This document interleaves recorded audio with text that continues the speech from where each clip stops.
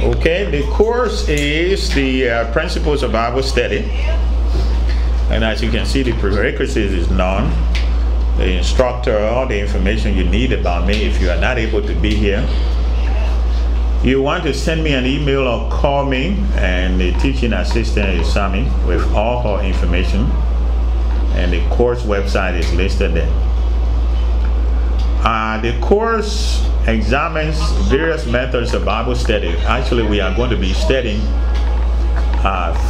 12 different methods of Bible study that apply to biblical interpretation and research. Those are the objectives of the course. I'm not going to go through that. And on page 2, I want to draw your attention to certain things here. Course readings. I'm using 2 textbooks. One is by Rick Warren, the pastor who wrote that Purpose-Driven Church, or Purpose-Driven Church, yeah, Purpose-Driven Life. And the book is called Bible Study Methods, 12 Ways You Can Unlock God's Words. I'm also using John MacArthur's book called How to Study the Bible. Now, you are not required to buy these textbooks, okay? I'm going to summarize it, but if you want to buy them, you can go ahead, but you're not required to. I will summarize what we need to know about those textbooks. Assessments, exams, and grading. There is no test in this course. There's no test, there is no exam in this course. Okay? This is a skilled course, so there will be no test. There will be no test. If you are listening to this the audio, we have a young man here who has his computer going, a special student with us tonight. So just ignore him. This is not in Africa where they are kicking or crowing. This is in the United States. Okay? Now, I want to emphasize, there is no exam for the course. There is no test. There is no quiz. Okay? Now, everybody is excited, right? You are taking a class where you have no exam, no quiz, no test. Okay? Now, that doesn't mean there will be no assessment. Okay? How am I going to grade you? Your grading will be based, we are on the Principles of Bible Study. We are on page 2. Okay? The way this works is, I'm going to pair you up. Okay? We're going to have teams. We have teams, and 2 students will get together, and they will apply one of the Bible study methods we are going to study. Or if you want to do it on your own, you can do it by yourself. But you're going to demonstrate in class how to apply the Bible study methods that we are going to study. Okay? So on the second day of the class, I'm going to organize the teams. I will take your names and put it in a basket, and you draw out your names. So, 2 students. If you are such an independent person, you want to do it on your own, you are welcome to do that. Okay? So there will be, so then everybody will be, every team will be graded by the class. So you come up here and you go through one of the Bible study methods, and the whole class will grade you. So the grade for that team will be determined by the members of the class, and that will constitute your final grade. So your grade is dependent on how well you can demonstrate any of the Bible study methods that we're going to use. Is that clear? So that would be the only exam in the class.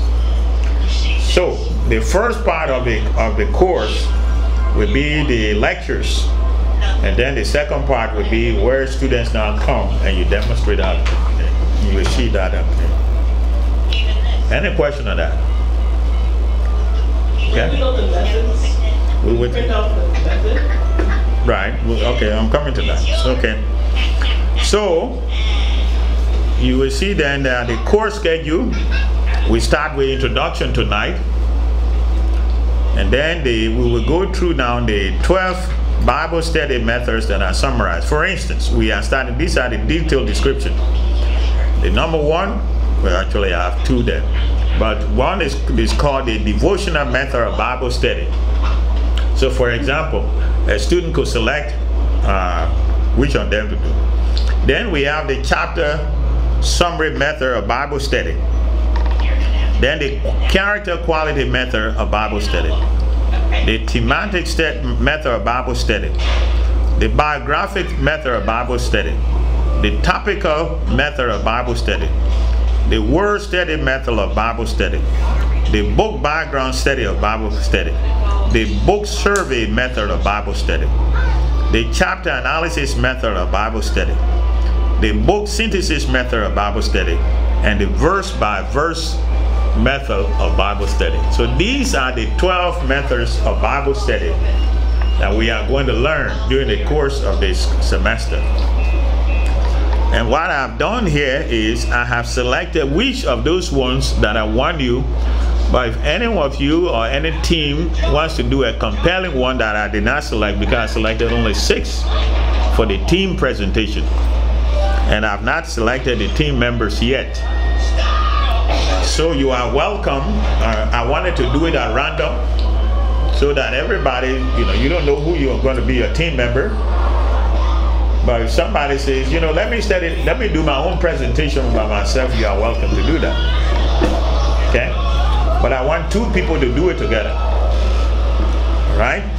So for instance, team 1 we have the devotional method. Team 2 will have the topical method. Team 3 we have the chapter method. And we still have this student with us. Team 4 we have the thematic method. Team 5 book survey method. And team 6 verse by verse method of Bible study. Okay, is that clear? So these are the Bible study method. I just took them at random. Okay, so we will be doing lectures, and then we will ask each of the teams now to come up here, do your homework, and then present how that method is used.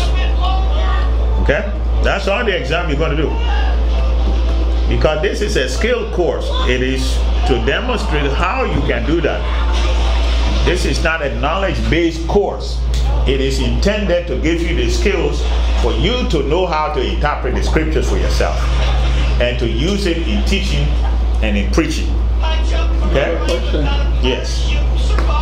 What say we have all the teams here, 1, 2, 3, and one person, okay, so one person decides to go on their own. So then you won't have one person left over. So that forces that person to go on their own too. Well, or do they join another team to make it 3? No, I don't want more than 2. That could create potential problem, but I don't want more than 2 people to be in a team. Because during the presentation, I'm hoping that the 2 members will actually show their proficiency with this thing. So yeah, that would create problem, but that's the problem with that. Alternatively, I think we got about 12 people sign up for this class so far. So that's why we're having 6 teams. Yeah, but if I have a choice to go on my own and somebody's left over.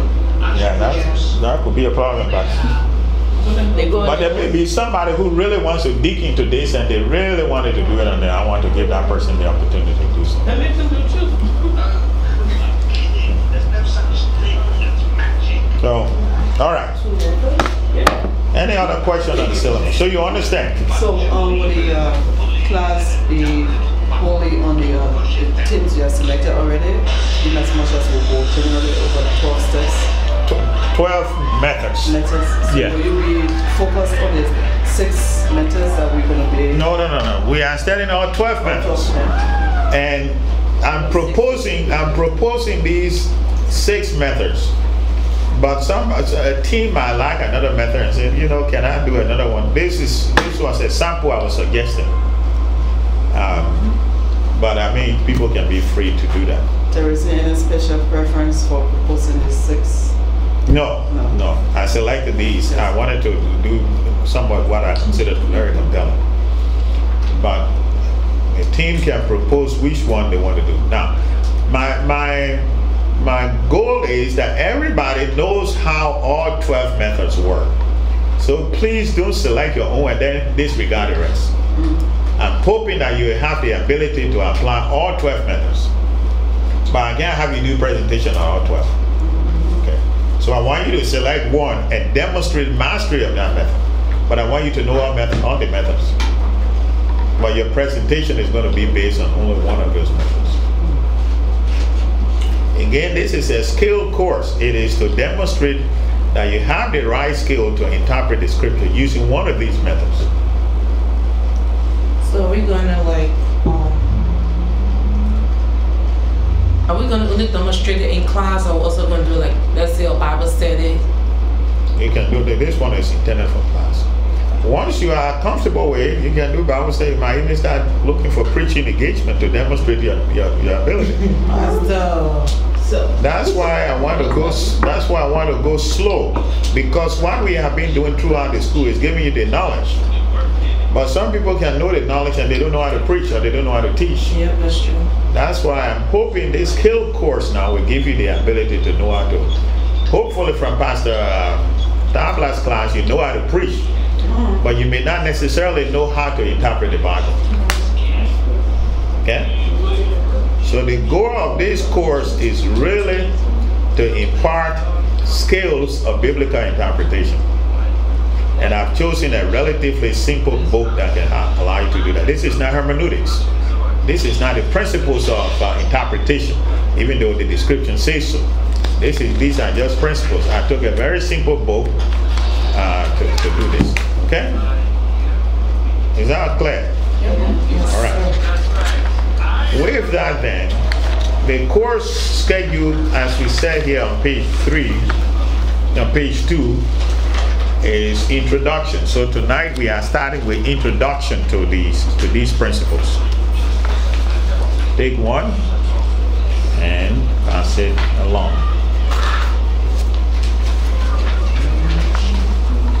So next week we should be, by next week you should be able to find a team member. No, I'm going to do it at random. I'm going to take your name and put it in a basket and shake it. Okay, I don't want you to start shopping around and trying to convince somebody to be on your team.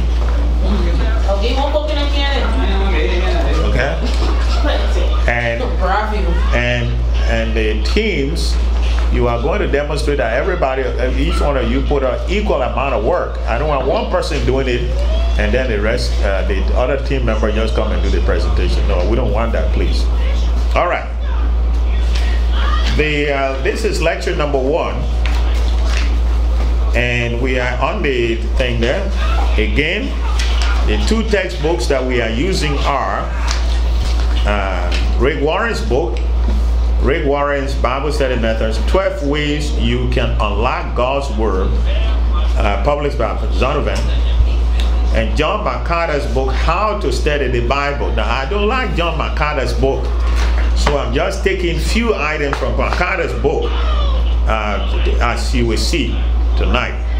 Most of the lectures are taken from Rick Warren's book. Okay?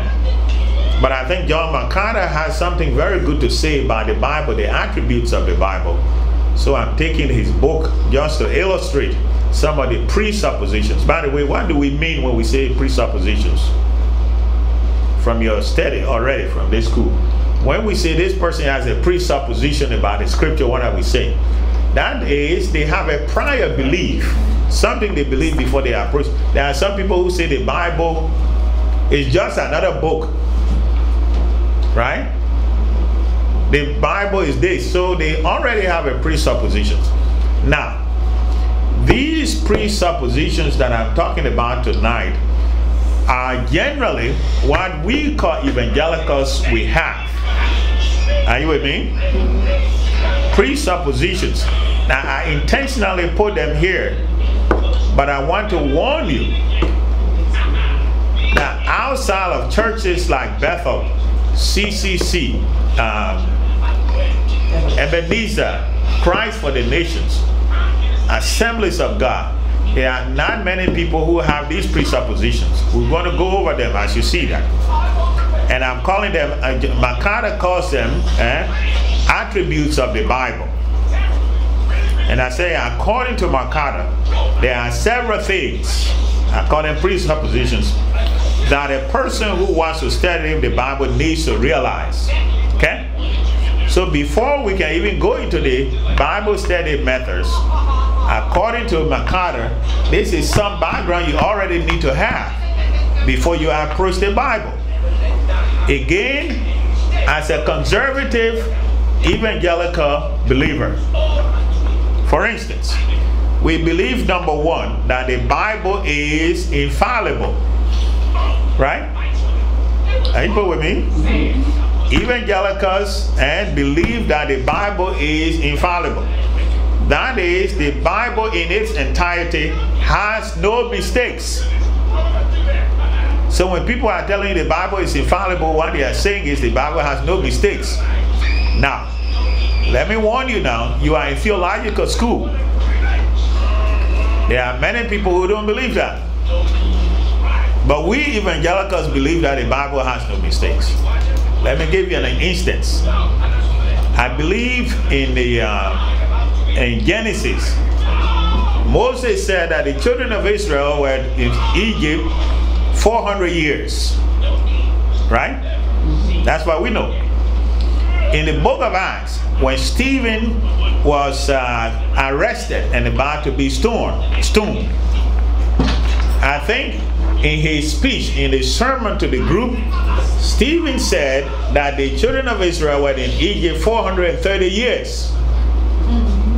Okay? Now, was that a mistake? So somebody can point out to you that the Bible has mistakes. Now, we evangelicals might have a way to explain that. But now, what do we mean, what do evangelicals mean that the Bible is without mistake?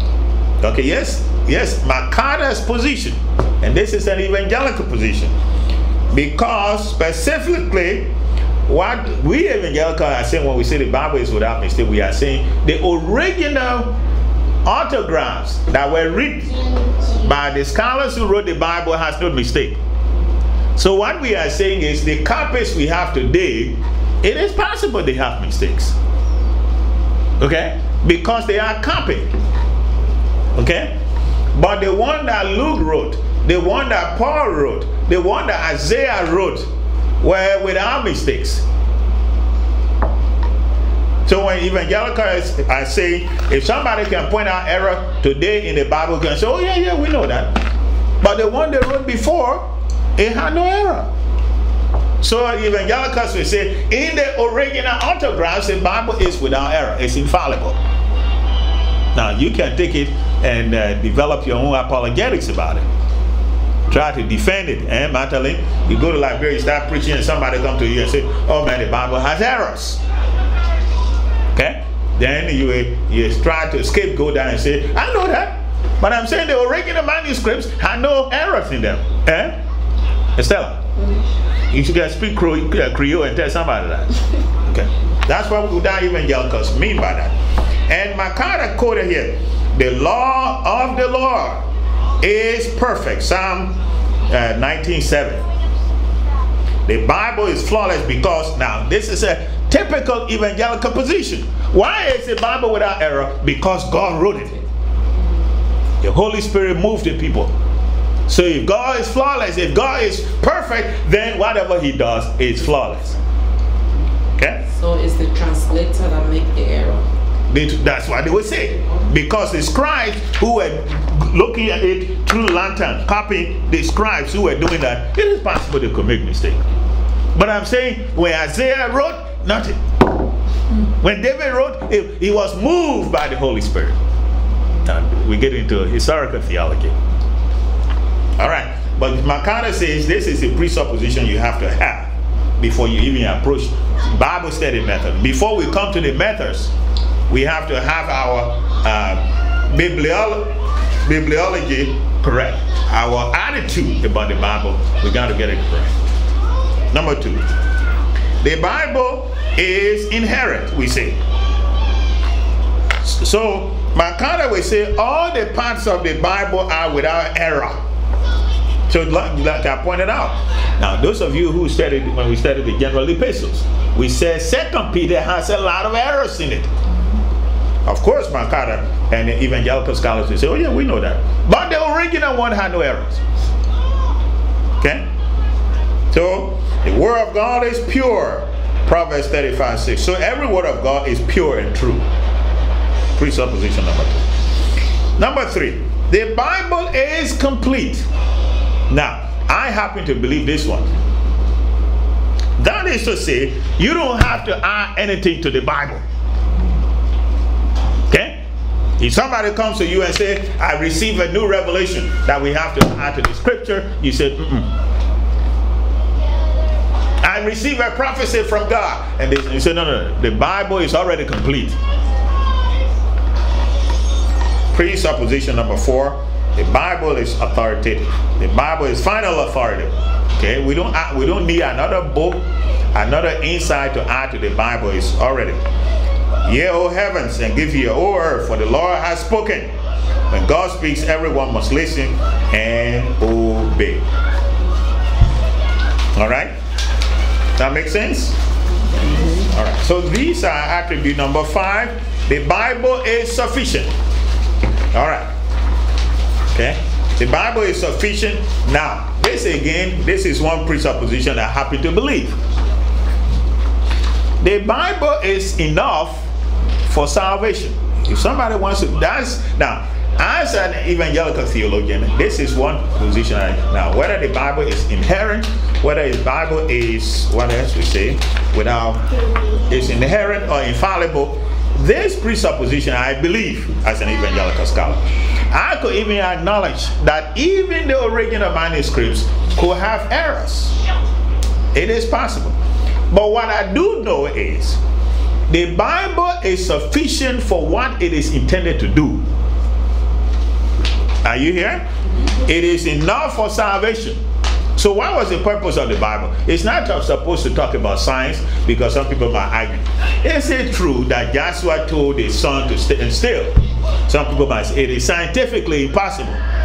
But we argue with science. I can say for salvation, if somebody needs to be saved, the Bible is sufficient for that purpose. Number 2, the Bible is sufficient to make us perfect. Perfect in the sense of being a mature Christian. The Bible is sufficient in the hope that it is intended to establish about heaven. The Bible is sufficient in its blessings. So everything we need to be blessed is in the Bible. Presupposition number 6. The Bible we do what it promises, so it's effective. Okay? Does it tell you how to dress? Doc, how you doing, sir? No, you want me to say hi to the scholars. That's right. The scholars. Good. The Bible is effective, and in the sense that what it is supposed to do, it will do it well. When we say something is effective for the purpose for which it was designed, it is adequate for it. And Makara said the Bible is determinative. How a person responds to okay.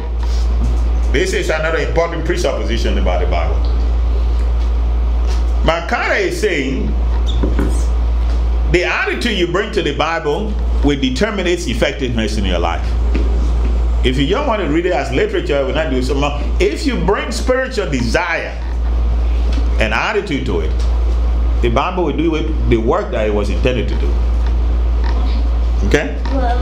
Any question about these presuppositions? Okay? This is lecture part. Okay? So this is Makara's attitude. So before we can even approach the Bible, Makara is saying these are the prior things that we have to believe. Are you put here? Yes, sir. This is the so now as evangelical scholars, as conservative Christians, this is what we believe.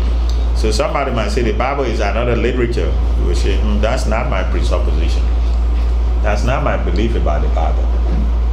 Now, that's what I'm teaching in this class. You don't have to believe it because we are in theological school. But I'm teaching this class, all my courses from an entirely evangelical position, from a, and as you will see, okay? Does that mean I'm afraid to engage other people who have different presuppositions about the Bible? No, I'm not. Any question? Is this clear? Clear enough, all right. Then, so with that background, with that presuppositions, then we want to say, what are the tools that I need to now do the Bible study methods that we want to engage in this semester? What do I need to have? What are the tools that you need to have? Well, number one, you need a study Bible. Okay? You need a Bible. Now, let me point out to you this. Study Bibles are a two-edged sword. They can be good and they can be bad. Okay? Because most of you, you know, some of the Bible, in the bottom of the Bible, the people explain it, it can be a weakness. Because you can be dependent on it. And you don't do your own work. Okay? It can help you. But it is not the gospel. Okay? But some people depend on it so much. Okay? So we are saying, grab yourself a study Bible. Okay? Grab a study Bible. Which one? Which one do you? Well, just a minute now. I want you to do that. Okay, I got the versions there, Natalie. Okay. What are you on? What are you? New International Version. I want to download NIV Bible. No, why are you on there? Yeah. No, on your computer. What are you looking at? Oh, I'm trying to download NIV Bible. All right, close your thing there because I want you to pay attention to me. All right. All right. Take your notes because. Okay, all right. I'm on page 2, Brenda. Okay. On the lectures number 1. Okay. You are still looking at your computer. No, Pastor, it's not even on. Oh, okay. All right. Good. Okay. You take your pen because I want you to be taking notes. Okay. All right. I'm an old traditional man. Okay. That's okay. That's all right. Okay. Old school. All right. So we are saying tools for Bible study. Number one, what did I say? You need a study Bible. Okay? Now, these are different versions of the Bible. As Bible scholars, you should have enough versions of the Bible. Some of them they can have, but we'll go through that. One is the New International Version. Now, I want to point out to you, there are many, we'll come to that, but there are the NIV. The New International Version is a very popular version of the Bible. Okay, some of you know in this church, in our church, maybe in all nations too, this is a very popular. But it is not the standard. Okay, in some sense, you can say that it is a little bit of interpretation than translation. Okay. It is more it's an interpret, like the example I always give, Betty. The group will say, "Namune Tangandro." Okay, Namune Tarandro. Okay, now I will send you to this place. Okay, if you put it in English, it is impossible to do that. Okay, you see what I'm saying? Okay. In translation, ordinarily, is you are trying to convey the meaning of what the person says, not word by word translation of every word. If you do that, the sentence has no meaning. Okay? Are you getting me? Okay. If I say in crew, Gila, it's easy to interpret, come here. So every word in that sentence you have translated it. But if I say, Gi by daddy, come let us eat, you're not interpreting every word. Gi by daddy, come let us eat. It's not like that. Okay. The NIV is giving you the sense of what the person is saying. Okay, it's not necessarily a word by word translation. Okay, but it's a good one. Now, the number B, the New American Standard Bible, it is the most recognized as the accurate translation that is faithful to the original language. So if you want a Bible that is really, that translates from the Greek, from the Hebrew, the New American International Standard is the best. Okay? Most people prefer the NIV because there are many concordances that are tuned to the NIV. Okay? Now, number C, the Amplified Version. I love that. Now, it can be very boring because it is doing everything for you to get the sense of it. I mean, have anybody seen the Amplified Version? I mean, it's doing everything for you to get the meaning. So we put in parentheses different meanings of that one word. But very good. Okay? And then the new one that just came, the New Living Translation, which I use sometimes in church, but it's watered down if you want to look at it, but it gives you the very good meaning. Okay, I personally prefer, especially Sunday morning when I'm preaching, I like everybody in the church to have it. But if you don't have it, I like to put it overhead. But Brenda and Natt, I think they use the NIV. I would prefer that we use the New Living Translation of the Bible overhead. But everybody can have their Bible at home. But when I come to church and I'm preaching, I like the New Living Translation because it's very simple. You know, you can get it. Then they have today's New International Version. I have not read that. Okay. Rick says here that it's closer to the NIV, only 7% difference. So what we are saying is you have to invest in a good steady Bible. You may not necessarily bring it to church, but at home, if you want to do serious Bible study, it is important that you have a steady Bible for yourself that you keep somewhere. Yes. Would you recommend hard copy or app? I don't care. I don't care. I think these days most people, you mean on your computer, on your phone. Yeah.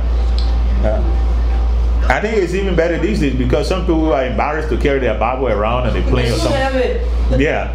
You can just upload it. I didn't like it because I can switch back and forth. Exactly. I mean, look, these days nobody has an excuse because all the Bibles. I mean, my iPad. I mean, I can't believe that it got almost. I mean, different versions of that thing. That I'm saying, whoa. Okay. Now, the only thing about it, I still haven't learned how to underline because in my Bibles, you know, Margaret doesn't like that, but I write through my Bible. You should have a place of highlight. You can highlight, but you can't take notes. I don't know what you get a place of note that to all depending type of Bible. You get a note place. They get a place that you highlight and all stuff. Yeah. Okay. Yeah, somebody needs to show me that because my Bibles I write a lot. Now the funny thing about some of my writing is, then when I come back to the scripture, I see something different. You know, because I was doing a study one time on Mark 11:22. I mean, I wrote so much. But years after that, when I went back, I mean, I saw a different thing, and I already wrote up. But that's what can happen. Okay. So what we are saying here, Stella, is that you need to. Is that the Bible you're looking at, or you texting somebody? It's the Bible. Yeah. It's the Bible. Oh, okay. You're not texting your boyfriend or something like that. Right. I'm just making sure I can get a note. Which version is that? This is NIV. NIV. Okay. All right. But you get that now. So now these days, you can use your study Bible, you can use whatever. What I'm saying is, as a Bible student, somebody who has come to this class, you ought to have a very good study Bible. Okay? The one you are comfortable with. Now, you will see the relevance of what I'm saying when we come to how you're going to use these tools in applying these principles. All right. Any question on the Bible? Okay. All right. Then we come to page 3. We come to concordances. Okay. Now, I'm going to warn you, but for those of you who are starting out, for me, I do. Okay, I'll make a commentary later on. There are some people. Let me give you a warning here.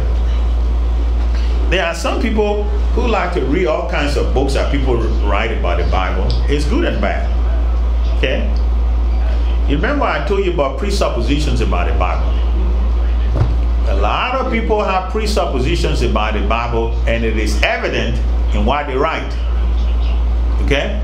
So if you don't know the person's presupposition, where they are coming from, and you invest in their books, it can influence your theology. Okay? That's why I'm emphasizing that you develop the tool for yourself to study the Bible. And not just copy somebody's writing or what they say about the Bible. That's why I'm saying somebody study Bibles where people write all kinds of things. You can't take it as gospel. It's not inspired. Okay? Invest in your own. And these days, especially, you go on the internet and you want to prepare a sermon on faith. And young people put it there. And they think they got it. But what if you, like, I got a Bible, if you put in like the Psalm 100 and we put all the related scripture, all the... Okay, now we're coming to that. Okay, you see, that's why we are coming. That's one of the principles of Bible study. That's not what I'm saying. Concordances, let's look at it now, page 3. By far the most important, according to Regna, tool next to the Bible, and concordance provide an index of every word contained in each verse. That's why the concordance, you can see. In the office, by the way, we are in Brenda and Sammy and myself, we have this school has a resource room downstairs. We already have some, but we are going to invest in a lot of Bible study tools and books. So we have concordances there already. We have Bible, we have Bible dictionaries down there. So somebody can just come on Saturday or when somebody is here, you go down there and you do your own research. Especially when you are invited to preach somewhere, you have enough time. And you want to invest in that. But what the concordance does is that every word in the Bible, it will list that and where it is used and what the different meaning is. Because my people, you know, when I say, oh, I love this recorder, right? I use the word love, right? Oh, I love my shirt. Oh, I love my wife. I'm using the same word. The same way with the scriptures. So you have to look at the context in which it is used. So that's why a concordance is very helpful. You cannot assume that the word has the same meaning in every verse. Okay? So the concordance will list each of the usage of the word as the passage illustrates that. Okay? It will list all of that. An exhaustive concordance provides. Now, some of the Bibles, they have very small concordance in the back of it. Some of you have your Bibles, right? So, for instance, you want to preach today on prayer. Like you were saying, Matali, all throughout the Bible, prayer will show up. So like you're saying, you put in the word, and bam, everywhere where that word is used is shown. No, what I'm saying, let's say we're doing John 3:16. Okay. If you do John 3:16, my Bible will bring up all the scripture that links to it. Right, that's what I'm saying. You mean it will take each word or the passage? It will give you the cross reference of that scripture. You see, like I pulled John 14:11. Okay. These are all the related scripture concerning that identical passage. So let's say you talk about John 14, you say you can also open to Matthew 11:4. They're talking about the same thing but in different scriptures. So it's a bad. Okay, but that's what I'm saying. You see, it's good and bad. Because what inside, okay. See, that's what I'm saying. It's good for a lazy person. Madeline, listen. Because if it were taking one word, then it would make sense. But the whole passage, but I don't know. I can't comment on it. Okay, you could use that, I presume. Okay. So number 3. So we talk about a study Bible. We talk about concordances, and these are different concordances, by the way. There's one called Strong's NIV exhaustive concordance. There's Strong's New International Standard Bible exhaustive concordance. can do this.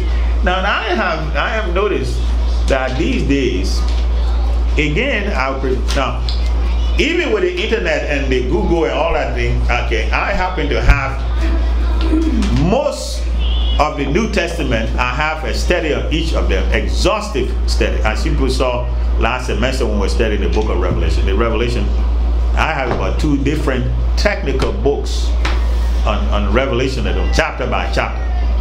Okay? Most of the New Testament, I got single books on each of them, on each of the books of the New Testament. I've not done so much. So I consider myself a New Testament specialist. Okay? I'm not yet, except maybe for the Psalms and the Proverbs, and maybe I say a little bit.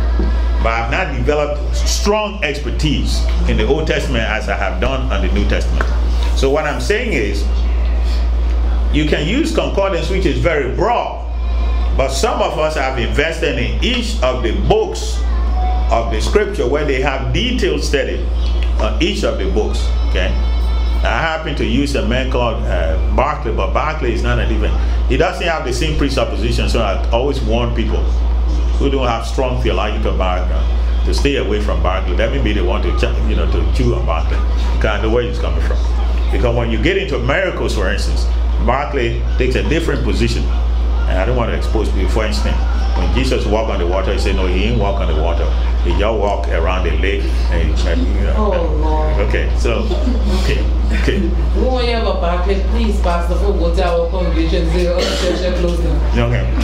But, so we said study Bible. We said concordance. Number 3, a Bible dictionary or a Bible encyclopedia. It's a very good tool to use. What it does is it will help you to define a word. Okay? Now, as we will see, what am I trying to teach you here? I don't want anybody coming from our school and going up there to preach and say, I was having my devotion last night and this is what the Lord said to me. If you have a devotion, what the Lord said to you, okay? When you get up there to preach, I don't want what the Lord revealed to you. I want you to define the word and the passage, and then you can leave me to apply it to myself. Now, we will study the devotional method. That's the first method we will study. But as you will see, I've always been saying in this class, I don't want you to tell me this is what I think. This is the Lord said to me. Okay, keep it for yourself first. So the dictionary helps you to define the term in the passage. What is the importance of that? So you will understand.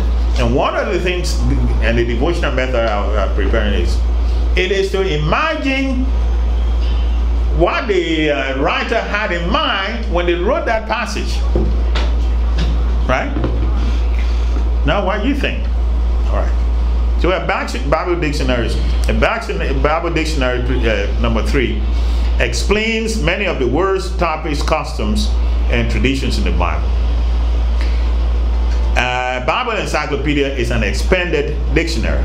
Some dictionaries, so these are certain ones I put here. Each of them, I always give you a sample. So these are, I give you the concordances. These are some Bible dictionaries. Now, I presume these days most people will not use a Bible dictionary because they can Google. Now, please, now, Estella, you can start with the helmet. You can start with some people can go in the dictionary, Webster or something like that. Okay? Okay? I said here what type of dictionary? What dictionary I said? Bible. Well, I said Bible dictionary. So that you start preaching on trust or grace. And the first thing you do, you go to the regular dictionary. Are you put here? Now, any of you knows that any profession has how they use their words. So if you are a nurse, they have I presume they have a nurse dictionary, a medical dictionary. So these Bible dictionary are theological dictionaries, so that you know how the word is used theologically, not in ordinary usage. Okay? Am I making sense? Okay. And these are some. Now, if you go to Google I think it would be useful to you if the definitions are coming from the, because I think some of these you have them online. But I don't know if they will have it. Okay. But these are, I'm giving you some of the best ones here. Number 4, a topical Bible. Some of the Bibles, they are just topical Bibles. I think Margaret must have one. So that you look at the Bible and just list topic: assurance, prayer, spiritual warfare, or something like that. Now, then I say here, I don't know, those of you who took preaching with Dr. Tabla, that personally, some of you who have been in this church except for Estella, you will notice that when I start preaching, I stay on the passage I'm preaching from. Right? Okay? I stay on the passage. I very rarely preach topical sermons. Okay? For example, you get up and Estella, and you say, I want to preach on suffering. Okay? It's a topic. So what do? You look at the Bible and you look at different verses that illustrate, that talk about suffering. So these Bibles will do that. Okay? But generally, what do? I do expository preaching. So I go to the scriptures and I read the passage and then I take my sermon from them. Now, can I look for other verses that apply to it? Yes. But all I'm doing is to explain the passage. And they call it expository preaching. Expository teaching. And some of you might, most pastors live on topical preaching. Today will be a marriage, a breakthrough. Okay, the biggest topic these days, Stella, how to receive your breakthrough. No, okay, but it's a topical sermon. So all you do is you look at Madeline, you look at scripture passages that deal with breakthrough. Okay? Now, these days, some people specialize in topics. For instance, the Word of Faith, Kenneth Copeland, Oral Roberts, See Faith. I don't know what is, this man is very popular now, T.D. Jakes. I don't know what he specializes in. I know Perfect Dollar specializes in grace though. Grace, okay. And Prince too also specializes in grace. Okay. Bishop Johnson now, I think he's a specialist, as you will see tonight, on grace. Okay. That is his topic. That's his thing. Okay? All right. Number 5. A Bible handbook. It's a combination of an encyclopedia and a commentary. It's an excellent tool, so I put some of the excellent Bible. So we are still on the topical thing in the Bible. All right. Page 4. Now, when I was in Liberia, I used to use this a lot. A keyword study. I had some books. All the criminals in Liberia, they took my books. Okay? But I spent a lot of money. I didn't buy dresses for my wife when I first came to Bible school. I bought books on word studies. Okay? One day I went into Lamentations chapter 3 and then dug up that thing. I preached in Liberia on the word. Those of you, sometimes you heard me preach on the it's compassion filled up. You knew it every morning. I dug Lamentations and I did a word study. I mean, it's a powerful tool. The word Bible can speak to you if you really dig the etymology, the origin of that word and how it is used. Because look, the English language does not give you the true meaning of some of those words like the Hebrew and the Greek does. So a keyword study will go deeper into the word. Things like offering. Now, those of you who are here some Sundays ago, I preached on Philippians chapter 4. My God shall supply all your need according to his riches. You remember that where Paul said that the offering of the Philippians was, the giving of the Philippians was an offering to God, right? Now the word offering, when they say let's take offering in the church, what do people think?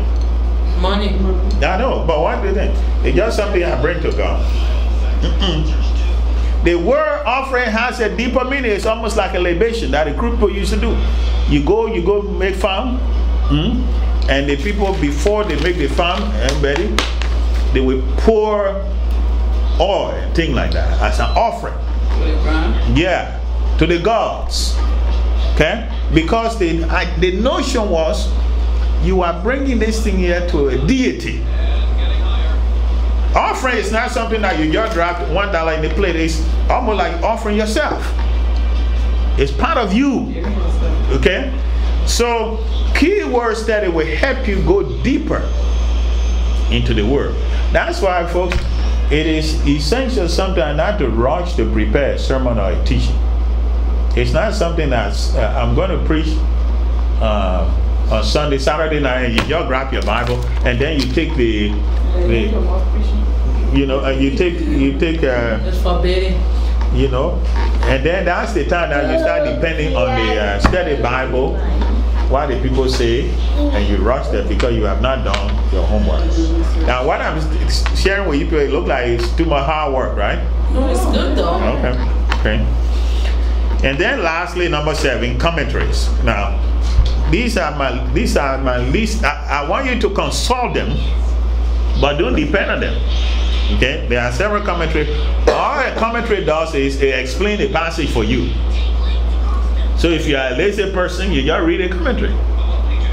In a class, if I say, all right, I want you to do a study on John 3:16, you go and grab one of the things. And I saw that because when I gave the question about the book of Revelation, the author, I could see some people just went to Google, copy the whole thing because the language was not yours.